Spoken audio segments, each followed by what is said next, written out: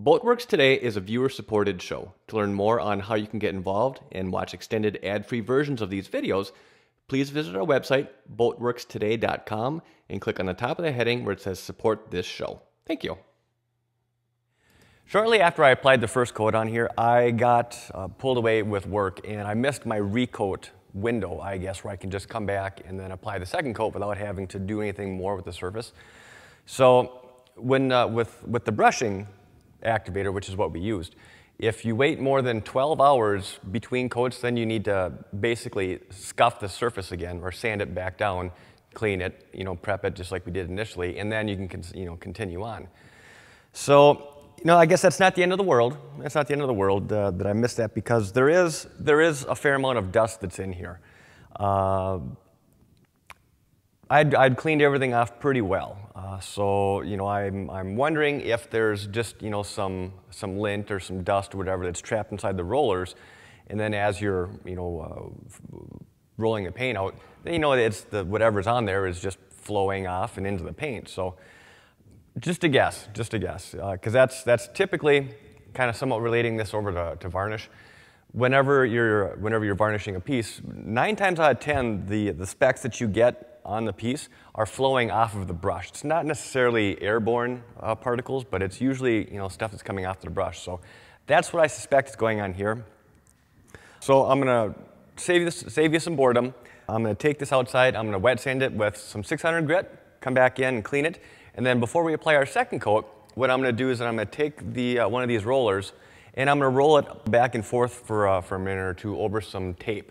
So anything that is on there, hopefully the tape will be able to pull that off and we'll be able to get a nice clean coat. So let me get this prepped and I'll be right back. So with the sanding done, our prep work going forward is going to be exactly what we outlined in the first video. So to start with, first thing I'm going to do is I'm going to wipe down this panel with their cleaning solvent, again using 2 rags, one to apply and one to wipe off. And then after that, I'm going to get our paint mixed up. And while that's sitting and doing its thing, then I'm going to be going over this panel with a tack rag just to remove any possible dust that may have settled on the surface. Now at this point, I think we're ready. I think we're set. I'm going to be applying the paint exactly the same way as we did the first time. So I'm going to load up the roller and then I'm going to try and squeeze as much as I can of it back off before we start applying it to the panel here. And I'm going to call this done. So now I'm just going to walk away, stay out of the shop area so that this can kind of flow out and settle a little bit. And I'll come back in about 10-15 minutes and see how it looks. Okay, it has been about a half an hour since I rolled this on. And I will admit, when I first finished, when I first rolled it on and started walking away, I was looking at it, I'm like, I don't know about this. But it did flow out, okay? It looks a lot better now than it did right off the roller. Going over that roller with the tape just to pull any lint or whatever, anything that might be on there, going over with the tape made a huge difference, huge. There is still there is a very tiny amount of dust, and a bug did a suicide bomb in here, but big difference, night and day. So if you go to use this, I would highly, highly recommend that you go through and run that roller over some tape 2, 3, 4 times. I mean, the more you roll it, the cleaner it's going to be. So what do I think about the overall quality of the finish that you get with this paint?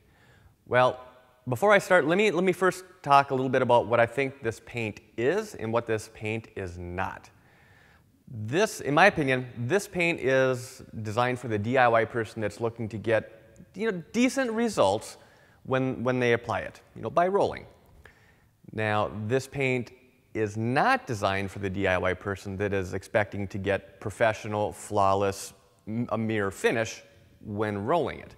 This paint certainly can be sprayed, in which case you might be able to get that, but rolling it, that's just not going to happen. Now, when I contacted EMC to get some samples for this paint, I specifically wanted to get the rolling paint. I mean, I could have gotten the spray option, but to be honest, I mean, almost everyone who is trying to paint their boat, whether in their backyard or their garage or even at the marina outside in the yard, they're pretty much going to be restricted to having to roll it. And since that's the way most of you are going to be limited to applying this, that's what I wanted to look at.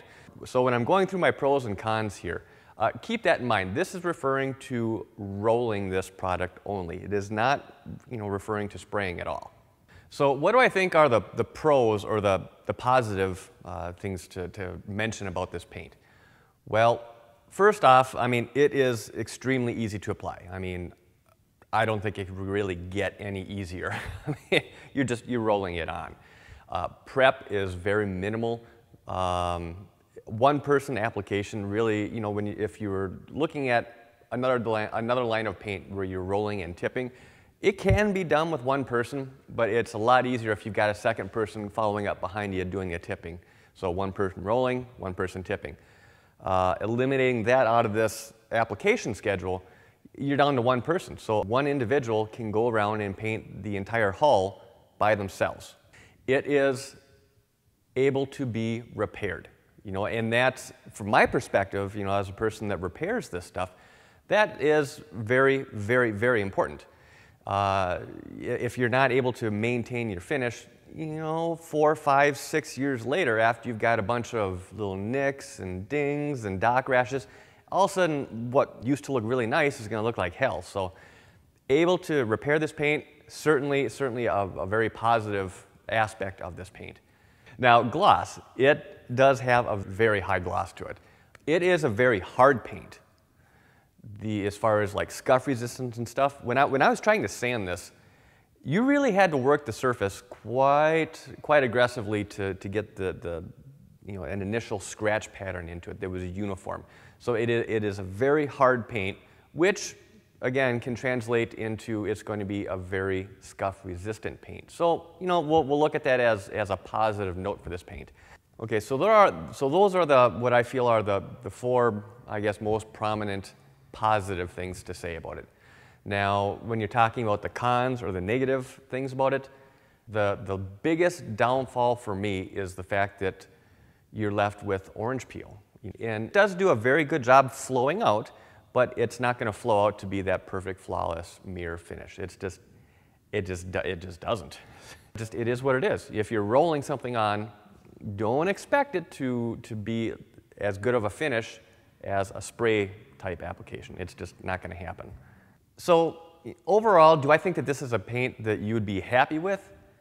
Well, I don't know. To be honest, it all comes down to what it is that you're looking for and what your expectations are. If you are looking for that absolutely perfect, flawless mirror finish and you're limited to rolling this paint on, I suspect you're going to be left wanting a little bit. It's not going to give you that.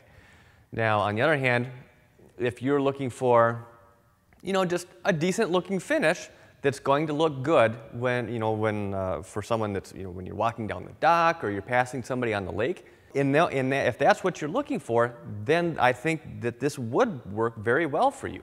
Beyond that, I'm not really quite sure what more I have to add here. I've already kind of talked about it. What I will suggest is that if you decide to go with this, and with any paint, anytime you're trying a new product, do some tests before you take the product to your project, because it's a lot easier to do some experimenting on a small little sample like I did on my panel than it is after you've already painted a 20-foot boat. So now you've got a lot of area to try and rework and fix. So now, just as a reminder, the next topic that we're going to be switching over to is going to be the start of my Rhodes project, or the Rhodes 19 project. What I'm going to be going over is just kind of going through the boat and assessing the damage that I'm able to see. I'm sure there's going to be more once we start opening things up and looking a little bit deeper. But so we'll do a quick one over, kind of assessing some of the obvious damage, as well as kind of give you some peek behind the scene as far as how we were able to get this thing lifted up and yanked out of a field. Look forward to that. If you have any questions or comments about anything that I talked about with with Quantum or the Genius Bucket, feel free to leave those down below in the comment section. If this is your first time here, I'd love to have you subscribe to my channel.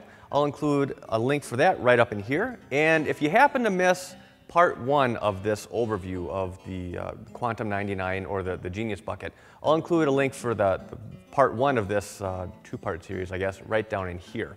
So as always, I want to thank you for your time. I greatly appreciate you watching these videos. If you happen to enjoy these videos, please give some thought to giving it a thumbs up.